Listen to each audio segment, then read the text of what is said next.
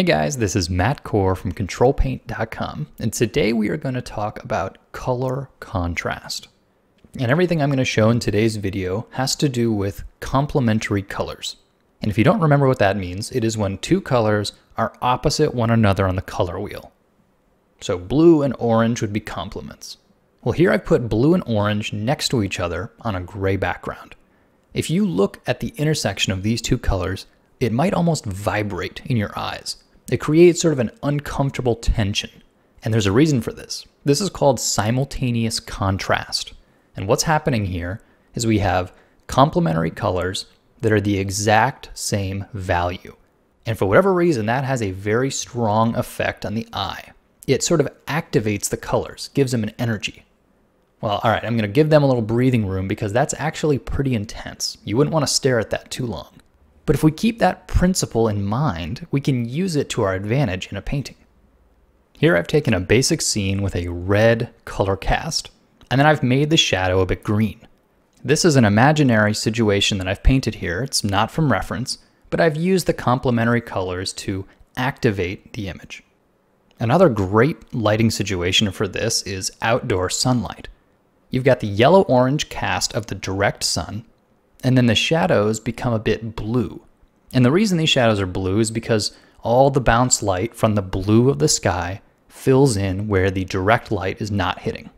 And it naturally creates sort of a complementary color relationship.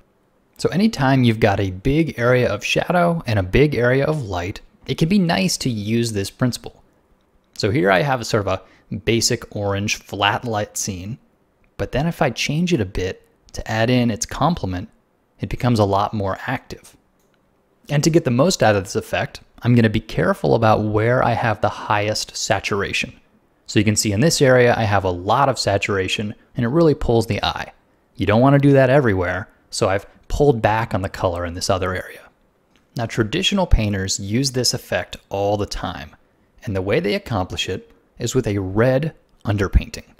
So this image here is a work in progress. Probably the final image is going to have a blue sky.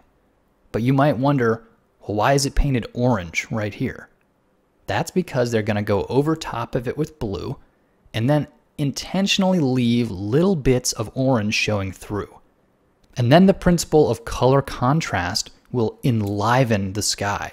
It'll give it a rich, vibrant color, one that couldn't be accomplished with just blue by itself. Sort of like adding salt into your chocolate chip cookies. You want it to taste sweet, but if you add a little salt, it gets even sweeter. And here you can see what it looks like with these two detail shots of finished paintings. Yes, the plants are green and the sky is blue, but you can see little bits of red peeking through here and there. Well, what that does is it makes those colors come alive. It makes them rich and vibrant.